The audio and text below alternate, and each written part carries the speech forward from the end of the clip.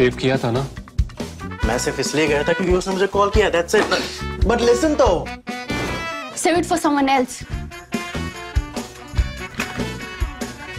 जिंदगी में सेव करना जरूरी है, मगर जब बात पैसों की हो सिर्फ सेविंग से काम नहीं चलेगा। इक्विटी म्यूचुअल फंड्स में इन्वेस्ट कीजिए और अपने सेविंग्स को आगे बढ़ने का मौका दीजिए। Mutual fund investments are subject to market risks. Read all scheme related documents carefully. The color of violent death etched itself over the city's dusty rose-pink walls, soaking the vivid fabrics lining the Johri Bazaar and the brightly colored icons on the wall of the Hanuman temple.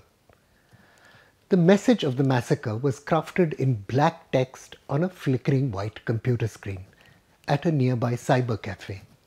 The bombing, the email from the perpetrators read, was meant to teach the Kuffar-e-Hind or Indian infidels that if Islam and Muslims in this country are not safe, then the light of your safety will also go off.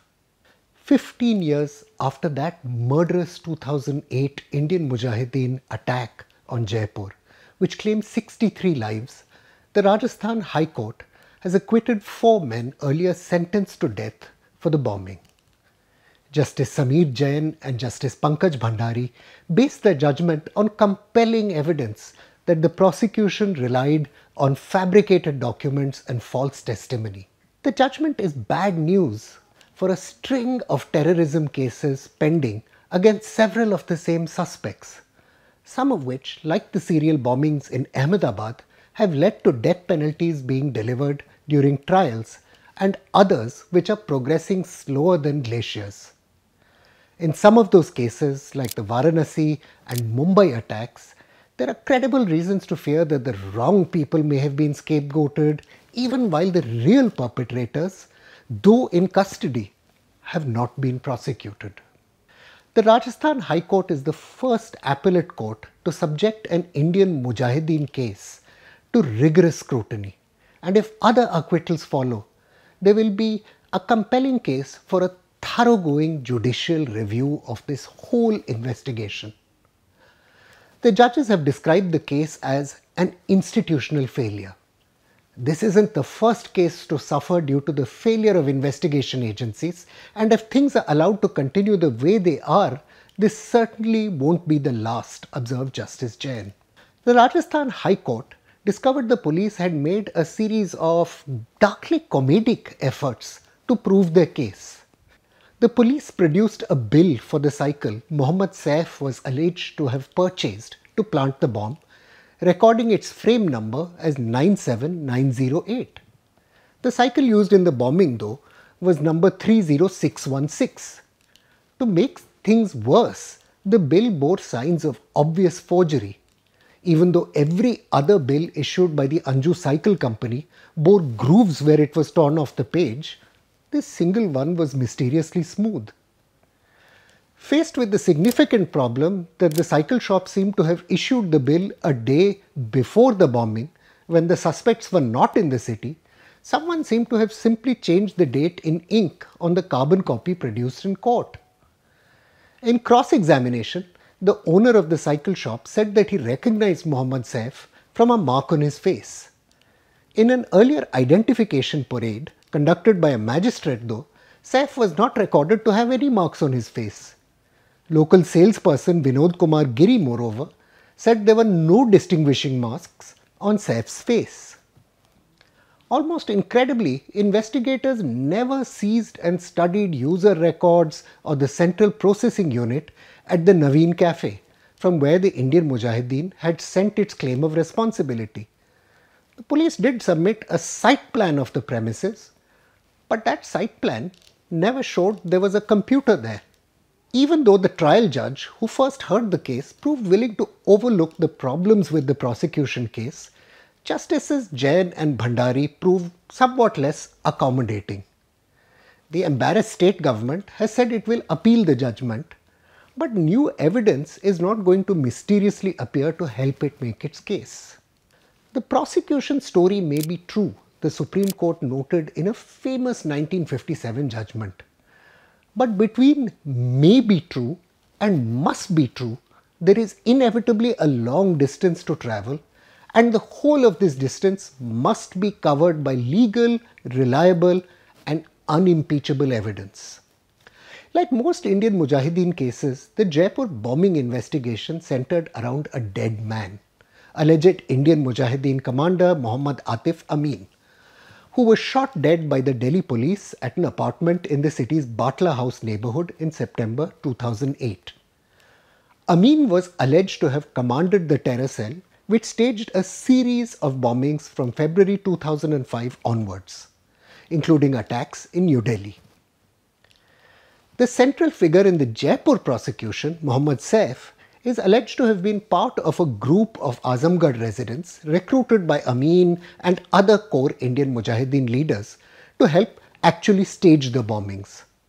The son of a minor Azamgarh politician and a graduate of the Shibli College and Purvanchal University, Saif allegedly survived the firing at Batla House by hiding in the bathroom of the apartment.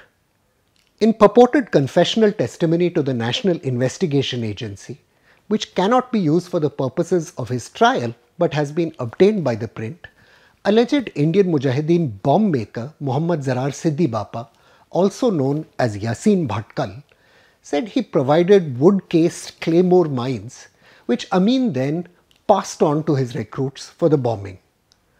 According to prosecutors, Amin and 9 other volunteers including Saif boarded a bus to Jaipur from Delhi's Bikaner house on the morning of the bombing.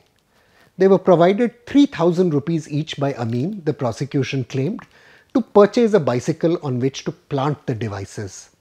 That evening, about half an hour after the explosions, the men returned to Delhi by train using assumed names. The police did not trouble themselves, though, with producing the tickets used for these journeys or locating witnesses who might have remembered seeing the men during their travels.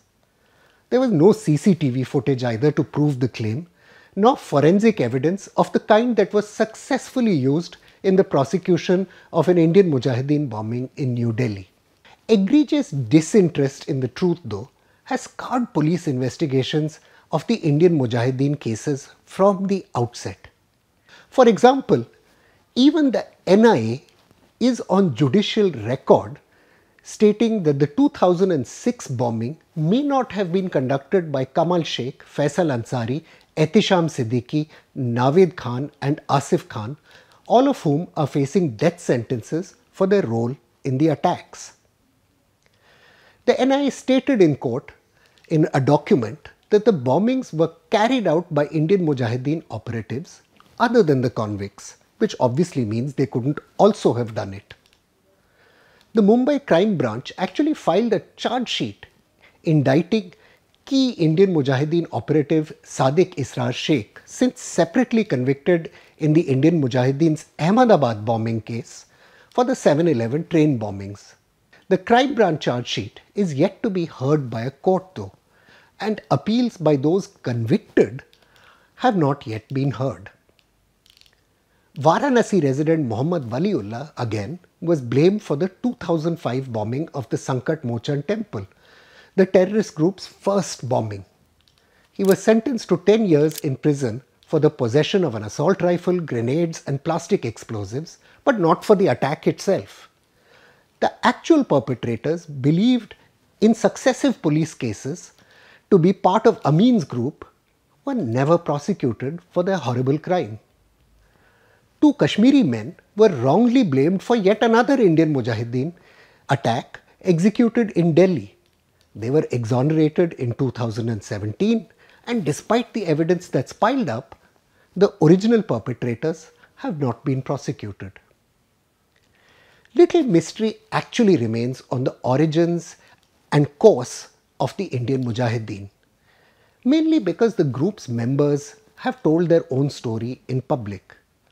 Abu Rashid Ahmad, among the key members of Amin's network, together with other Indian Mujahideen operatives, even appeared in an Islamic State video claiming responsibility for several bombings.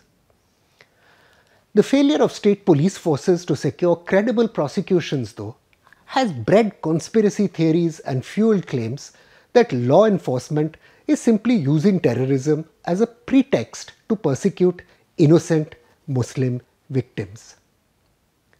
From the words of the Indian Mujahideen, it is evident that justice was among the issues which enabled the jihadist group to recruit so many volunteers. The perpetrators of violence against Muslims in communal riots across India, the Jaipur Jihad Manifesto noted, had rarely faced criminal trial. Even though there were thousands of killings in Mumbai after 1993 or in Gujarat after 2002, just a handful of perpetrators were ever tried. Terrorists who staged revenge attacks, the Jaipur Manifesto complained, were even being brought back from different countries of the world. But there wasn't a uniform standard of justice, and that let the jihadists capitalize. The Rajasthan acquittal makes it imperative for India's criminal justice system to admit to mistakes made in the past and begin setting old wrongs right. At ThePrint, we believe in non-hyphenated, high-quality journalism that's fair and questioning. Our exceptional ground reporting is something we're very proud of. All of this, though, comes at a huge cost. To encourage us and support our work, I request you to please opt for a paid subscription. You'll be able to see the process on our screen by following the link in the description of this video. We are also launching a host of exclusive benefits for you, like priority passes to our webinars and on-ground events, opportunities to get your articles published in our U-Turn section, and some especially curated newsletters. So please support our work and click on the link in the description below to subscribe. I'm Praveen Swami and I'm National Security Editor of ThePrint. Thank you for watching Security Code.